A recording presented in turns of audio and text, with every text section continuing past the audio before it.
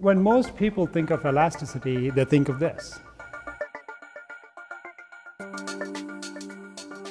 We can design things out of materials that you don't usually relate to elasticity, like, metals, aluminum and titanium.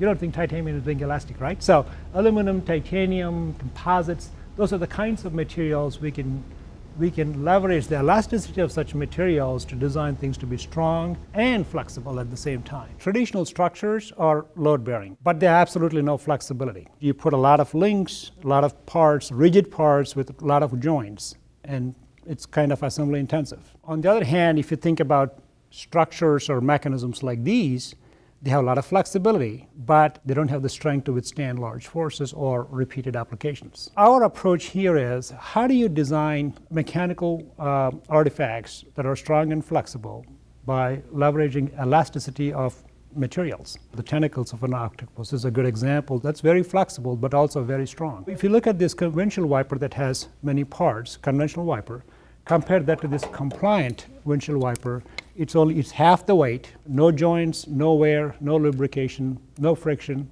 and it has only 4 parts. And as we all know intuitively, fewer parts you have, fewer things that could go wrong. So this way you can reduce weight, you can reduce the part complexity, you can really eliminate assembly more or less. In fact, this wiper can be made right here in Detroit 30% cheaper than what's imported from overseas. So in today's airplanes, you have seen flaps that deploy when you're taking off and landing at the trailing edge.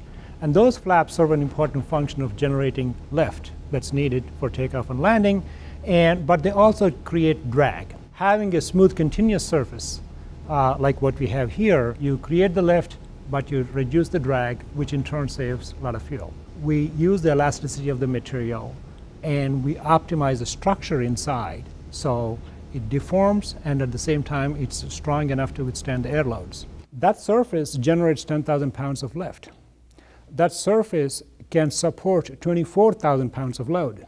It illustrates the whole idea of how to be strong and flexible. One of the new areas that we started, this is taking this idea of compliance to a different level altogether. Remember I mentioned about how the tentacles of an octopus arm or an elephant trunk is a good example of things in nature that are strong and flexible. We took that idea, that inspiration, and started this elastofluidics research. A flexible tubing wrapped with fibers. By wrapping these fibers at different angles, and once the container is pressurized, we can get different kinds of motion. We can get these soft robots, so to speak, to rotate, to bend, to twist, move in a helical pattern. The conventional robots are usually caged and fenced because if something goes haywire, you could really get hurt.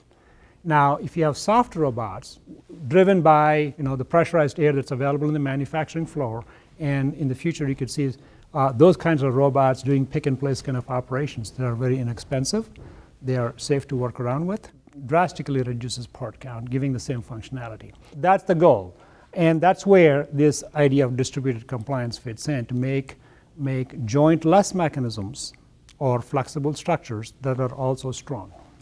The original flight, the Wright Brothers flight, didn't have conventional flaps. It had a wing twist phenomena. So the wings were very lightweight and they twisted them to get flight control.